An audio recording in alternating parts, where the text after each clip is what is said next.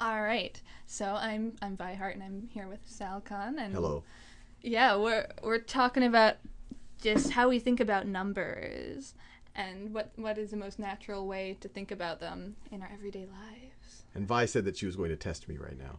Yeah. All right. Can I borrow Yes. the pen? Yes. I get to use the official pen and screen. Oh wait, No, that's off screen. Okay. Yes. Okay. You need training, Wait, Vi. I need training. Yay. It looks like a pizza.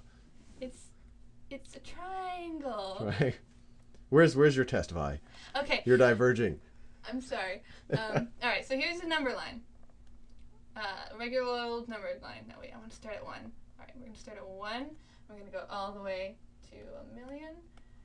And I'm going to give you the pen now. And I'm going to ask, where is 1,000? Where is 1,000? Where's 1,000? I see. I see what you're doing. So you can think about this logically. Yes. So I'll tell you what went through my brain.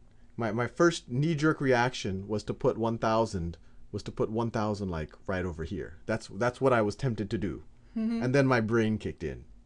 Right. My highly analytical mind. Yeah, because there is a correct answer to this problem. We can think. Right. Because Yeah, where is 1,000 on the number line related to 1,000,000? Well, 1,000,000 divided by 1,000 is 1,000. 1,000th. Right? So it's not there. I was going to draw it like a tenth of the way. No, 1,000 is like there. You barely notice the difference. Yeah, between that you couldn't even see the difference. Yes. 1,000th. Let me. So this is fascinating. What is this about? Like why did I do that?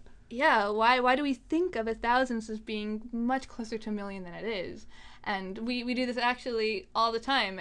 We're not so used to having to think about the difference between 1,000 and 1,000,000, but when we're thinking about the difference between 1 and 2, or the difference between 2 and 3, or 1 and 10, we think, 1 and 2, there's a big difference there. 2 is like twice what 1 is. Yes, it's twice 1, right. And the difference between 9 and 10 is the same distance when you're looking at it at the usual scale. It's 1. Right. But when we're thinking about real life things, well, the difference between 9 and 10 isn't so big in any real life situation. No, but the difference between 1 and 2 is huge. In our real life, it's double. Yes. Right.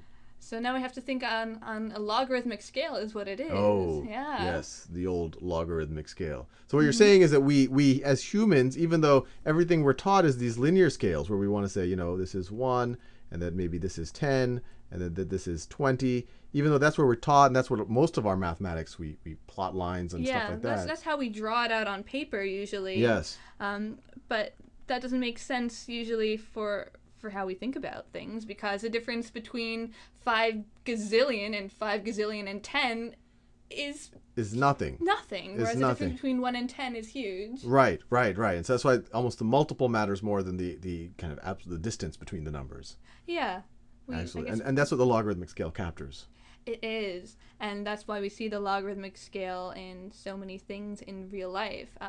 As a musician on the piano, we see it on. Yes. It's actually the logarithmic scale. So let's get our piano picture. Oh, up. Look at that! There's a piano. Yeah. Okay. Can I have Here you go. pen? Yes. All right. Let's see if I can figure this out. All right. So here we have this C. Let's call it middle C, and here we have this D. And there's a certain distance between these. And then here's this C and this D. And when we're listening to these notes, we think, all right, they're 1 note apart. This is like the same distance here, between here and here and here and there. Yes. But if you look at the actual frequencies, the distances are not the same. This is maybe a bad example because I don't know the frequency of D, but no, well, we could. Well, I'll give you an example I can give numbers to, which is maybe the difference between this octave and the difference between this octave, right? If this is C, call it X, whatever the frequency is. Right, yes. This is like a 440 kilohertz. I don't know. No, A is 440. A is 440. C is we call it more X. like, I don't know, let's say 300. Yes. All right. So if this is 300 or 300X or just X, then this frequency would be 600.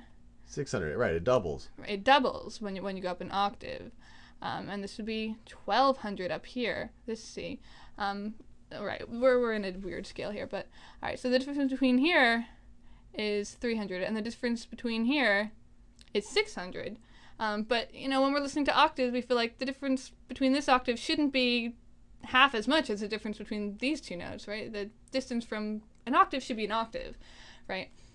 Right. So our sense of pitch is fundamentally the way we perceive pitch is logarithmic. It's just fundamentally logarithmic. If you want all of these, if you want to have all your notes on the piano be right next to each other, instead of having a piano where you have like one key for C here and one key for C here, and the next C is going to be like over twice here, as right? far. Yeah. And the next C on the piano would have to be like. So if piano manufacturers they innately made it based on a logarithmic scale, whether they knew it or not. Yeah, because we think about it on a They could have made it on a linear scale, and then the keys would just get fatter and fatter as we went to the right. Oh yeah, fatter keys. Someone should make that a linear scale piano. Yes. That would be awesome, and that's not how we think of pitch. It might be hard to play that. So that's, and it's just not pitch. It would also even be how we perceive kind of magnitude of the frequencies, because we have the decibel scale, which is a logarithmic scale. Yeah. There's a lot of natural, intuitive logarithmic scales. So when we're looking at how loud something is, that's also all right. The difference between how I'm talking now and how I'm talking if I'm a little louder, and that's gonna be, we feel like distances between loudness also. Are right. We perceive it a lot. It is harder to explain. I don't have any pictures of how loud something is. No, and we don't want to bother people by just getting louder and louder. Screaming. Yes. Yeah, I can scream at you some more. It would be great. Right. No, but that's fascinating, especially this little game here. I mean, this is where I'm going to start doing this at the next party I go to. It's good, and it makes sense when we're looking at things. The difference between how much $1 million and $10 million. Yes. Just the world follows these kind of rules. Right. Very cool. Yeah. Awesome.